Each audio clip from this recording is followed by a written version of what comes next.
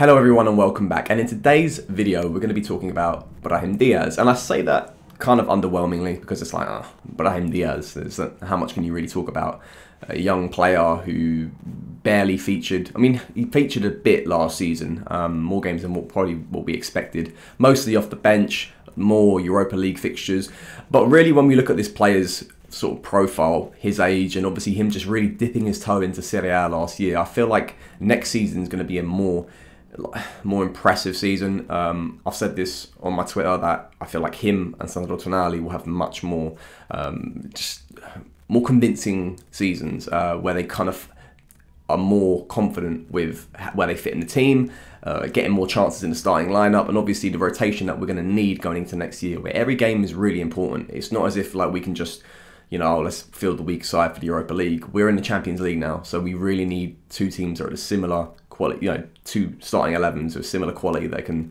sort of take on the Champions League or take on the Serie A. And I feel like for someone like Brahim Diaz, next season is going to be very important in his development. And I feel like the way he ended last season was very good. Those last 5 games, scored against Juventus, scored against Torino. I feel like he's going to add on to that, and probably see why Maldini and Pioli wanted him back so much at the club, and why it's a good thing for us. The first thing before we get into Brahim Diaz's bio, I want to say, yes, I know he's the new number 10, and what does that mean? Well, in football, shirt numbers do mean a lot. You obviously give your traditional big numbers like number 9, number 8, number 7, number 10. You give them to players who fit that model. You don't just give a number 10 to someone who's, you know, a defender, for example, or even someone who's really below par. But at the same time, we have seen some really weak number 10s in our past. So it's a question of sort of, I don't really see the importance of, you know, why are we giving number 10 to Brahim Diaz? It is what it is. It's a shirt number. We've seen a lot worse in the past. We'll see a lot better, hopefully, in the future. But at the same time, I feel like that was just done as a sort of like a nostalgia piece to get it over the line. Obviously, there were the sort of there were talks with Real Madrid for quite a while, so maybe it was for him that sort of convincingness that he needed from Maldini, just to be like, look, we'll give you the number. It means that you're going to have more of a part to play next season. And to be honest, we were in a position where we did really need just to get someone in the door in the attacking midfield option, because yes, we still need to get a replacement for Hakan Çalhanoğlu, and the search for that still continues this summer. So yes, he's a new number 10. And let's look at Brahim Diaz now. 21 years old. It's a very young player, and he's very inexperienced throughout his career. You kind of have to say that last year with Milan was probably his most experienced campaign in the sort of senior setup. You know, despite the fact he was coming off the bench or playing Europa League fixtures, he didn't really have previous seasons in other clubs like Real Madrid or Man City where he featured predominantly in the senior squad, because obviously he's so young. So really we're seeing the start of his career and how it's going to develop. When we talk about the deal that got him to Milan again this summer, it's quite an intriguing one, and obviously amounts speculation of what it was going to be, whether it was going to sign him outright, a 1-year loan, a 2-year loan. It ended up being a 2-year loan with an option to buy at the end of it for around 22 million euros. And yes, there is a counter buyback that Real Madrid have in place if we do trigger that summer of 2023. For about 5 million more than what we're going to spend on it. So I believe it's 22 million euros to buy him, and they'll have to pay 27 on the buyback, well, the counter buyback. What do I think about that one? It is what it is. I guess you sort of, I think Ollie mentioned this on the podcast about a month ago. You can't have a cake and eat it sort of thing, where we want to talk about potentially selling our youngsters in case it happens, and then inserting buyback clauses. But at the same time, when another team wants to do that for us, it's sort of, you know, we don't like it. Yes, I would have loved to have just the option to buy with no counter, but maybe Real Madrid are so focused on potentially bringing him back one day, it's just to cover themselves. And we don't really know if it's going to happen. We don't even know if we're going to buy him outright at the end of the 2 years. It's all just really speculation for now, and it's something we'll have to work out in the future and down the line. All we know now is that he's back with us, and that's the most important thing, because obviously we are in need of players in that position, and hopefully he's going to have a better season and make it an interesting one when it comes to the summer of 2023, and see if we're going to buy him or look elsewhere. But at least we've had someone for 2 years in that spot for a pretty low fee, around 2 million euros on the loan deal. So what key attributes does Brahim Diaz have as a player? So if you don't really watch him or focus on how he plays, much suited to the attacking midfielder position. It is an incredible ways to put him out as a winger, and we saw it towards the end of last season. Pioli put him in that position and stuck Hakan Çalhanoğlu out left because he was offering a lot more, especially in attack.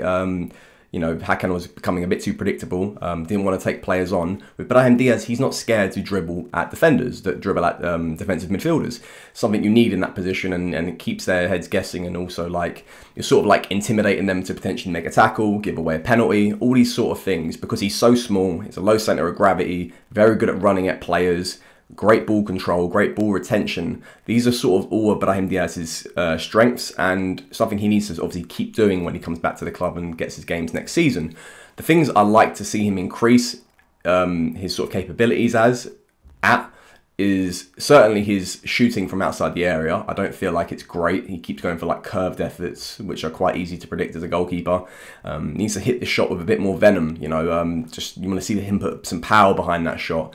At the same time, with that style of finishing, he's very much suited to shooting inside the area. Very good at goals in the area, or latching onto through balls and sort of gets that first shot and it goes in. One goal I would say to look at, and what sums up Brahim Diaz, is the goal he got against Torino, when Kessie does all the hard work, wins the ball back on from the high press, slots him through, first time, bang, and he hits past Sirigu, and he doesn't really give the keeper a chance to guess where he's going to shoot. That's like really his main strengths when it comes to finishing inside the area, latching onto sort of like knockdowns or you know, corners. He got that goal from a corner against Fiorentina. So those are really his strengths. He's quite nifty in between the box. Reminds me a bit of like Robinho when he was there, and it's quite ironic because obviously Robinho was very good with Ibrahimovic. I feel like those two, Brahim Diaz and Ibrahimovic, now could have a nice tandem, or Giroud, because every big guy needs a little guy to play with him. So Diaz's history isn't something we can really delve so much into. It's really just kind of a youth career. Started off in the Malaga youth team until he got moved to Man City's youth academy. I think they spent like a couple €100,000 or something like that to get him from Malaga to Man City's youth academy and get him some experience there. Played a lot there, and eventually in 2018 he made the move to Real Madrid for about £15 million, or I don't know what the conversion is to euros, but yeah, £15 million sterling. Got on a move to Real Madrid, and obviously from there they got a very good youngster. Great experience throughout Man City Academy, and obviously he was a Spain under-21 as well. But really at Real Madrid, he once again just wasn't getting opportunities in the senior setups, and it wasn't until he made that move last season to Milan that gave him the real chance to get some senior minutes and, you know, increase his experience at a top level. So we just spoke about Spain there as well. He has around 25 appearances for the youth team setups. He only has one cap for the senior side, and he got a goal in that cap as well, which is impressive. I like to think as well with how Spain are set up currently, he's kind of on the fringes of being you know, called up frequently for their setup. I feel like he was not hard done by that he didn't make the Spain squad for the Euros, but it kind of was fair. I get it. I think this next season will be the one where he breaks into that Spain side, because I do think they like him. They like his profile. They sometimes put him out on the wings and stuff like that, but I think he has a place in that Spain squad, and it'll be interesting to see whether he gets more experience on the senior level with the Spanish side. Yeah, really, there's not much just to sing home about when it comes to his experience throughout his career. Like I keep mentioning it as well, he's got great experience at under-21 level. He is 21, so it really is down to him now to gain that experience and gain his knowledge of the game and develop as he goes along, and hopefully with AC Milan. So I mentioned before about how he finished last season quite strong, and let's just quickly wrap up how he did for us last season. He had around 39 games, scored 7 goals, got 4 assists. You know, it's spaced out as well. It's not as if like he had just one blotch of form and that was it for the rest of the season. He sort of scored a few at the start of the season, got a few towards the tail end of the season, and in the middle of that is kind of just like nothingness, because from my memory he did get an injury. He was in and out of the team. Çalhanoğlu was just getting any sort of minute that he wanted, and obviously Pioli had to go with form and wasn't really considering Brahim Diaz for the starting spot. And at the end of the day, he's young, so it takes him a while to gain, you know, the experience and the intelligence to how to play with this team, with the players alongside him in the league. So it took him a while to really get going, and I feel like if we can sort of judge him on last season, you know, the goals are not too bad. 7 goals, 4 assists. it's not too bad. How we finished last season is a great indicator why I feel like his confidence is going to be good, especially coming back to this side. He likes players like Theo Hernandez, and hopefully won't be here for too long, Samuel Castillejo. He loves that sort of Spanish contingent that's there. I think he feels comfortable. He feels at home with our squad, and I feel like that's going to make it even more. I'm even more convinced he's going to have a better season next year. And I feel like he needs that. We need that. And also players like Sandro Tonali. I feel like him and Brahim Diaz are two main players where I feel like next season will be a breakout year for them. So let's wrap things up with my actual thoughts. And throughout this video, of course, I've been saying that I like the move. It's an intriguing deal that we have here, the whole 2-year loan deal with the buy option and then the counter buy option, whatever it is. It's very intriguing. It's something I don't think neither squad, Real Madrid or Milan, will know the answer to until probably a year and a half from now, like January 2023, whatever it is. We're going to know how he fits in with his side. How good does he look? Real Madrid, what's their situation going to be like with their current squad? Are they going to need him back? Will they even have space for him in the side? Will they just sign him back for the intention to sell him on again? It sort of sounds quite petty if they do it like that, but you just don't know what's going to happen with his future. But what we know about him in the present, and this is really me summarising this deal, I like it. You know, we do need attacking midfielders. It would have been a nightmare to get 2 new ones into the squad.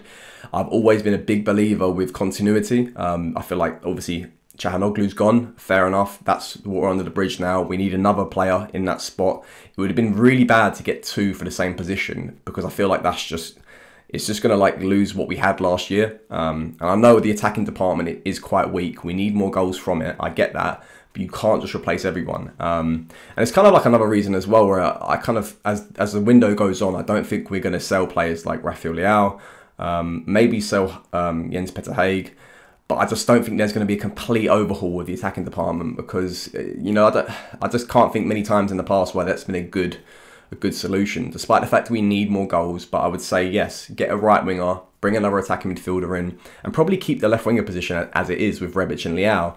And obviously we got our strikers, and hopefully sign like a young profile like George. Anyway, I'm just gonna call him Caio.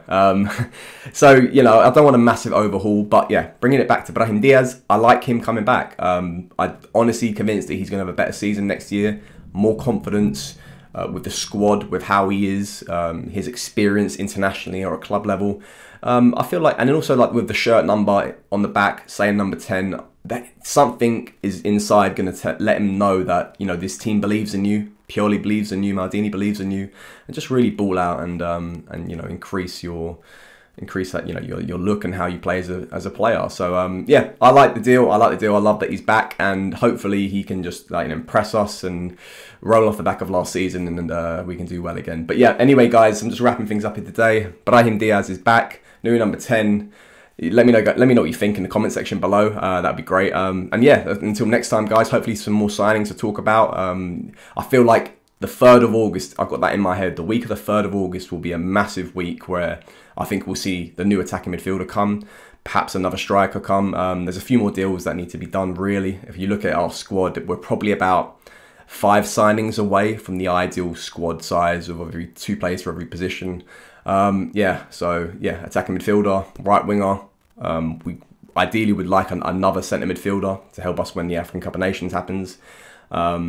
And a right back. So yeah, so we'll see what happens, and hopefully more to report about. But until next time, guys, Forza Milan.